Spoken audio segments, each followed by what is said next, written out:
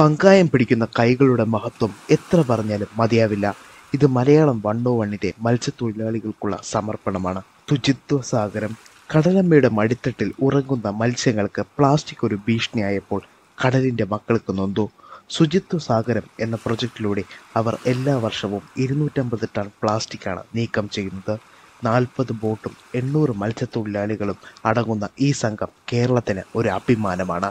കൊളവിപ്പാലം സമരകഥ. 1992 കൊളവിപ്പാലം കടപ്പുറത്ത് മത്സ്യത്തൊഴിലാളികൾ നടത്തിയ ഒരു സമരത്തിന്റെ കഥയാണിത്. അന്യം നിന്ന് പോകുന്ന ആമകൾക്ക് വേണ്ടിയും അവരുടെ മണ്ണിന് വേണ്ടിയും നടത്തിയ സമരം. ഇന്ന് കൊളവിപ്പാലം ഒരു കടലാമയുടെ സംരക്ഷണ മേഖലയാണ്. പ്രളയം. അവർ 4500 പേർ മാത്രം, 700 ബോട്ടുകളും 65,000-ലധികം ആളുകളെ അവർ രക്ഷിച്ചു. വെറും 3 ദിവസത്തിൽ. കേരളം മുങ്ങിത്താന്നപ്പോൾ കരം പിടിച്ചുയർത്താൻ അവർ ഉണ്ടായിരുന്നു. കടലുണ്ടി ട്രെയിൻ അപകടം.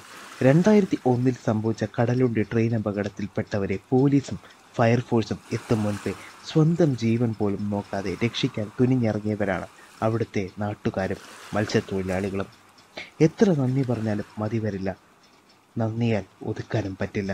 ഇതിൽ ഞാൻ വെറും 4 ഉദാഹരണങ്ങൾ മാത്രമേ ഉൾക്കൊള്ളിച്ചിട്ടുള്ളൂ. ഇതിനേക്കാൾ 10 മടങ്ങ് സഹായങ്ങൾ അവർ നമുക്കായി ചെയ്തിട്ടുണ്ട്. അത്തരമൊരു കാര്യം നിങ്ങൾക്കറിയാമെങ്കിൽ കമൻറ്റ് ബോക്സിൽ രേഖപ്പെടുത്താൻ മറക്കരുത്.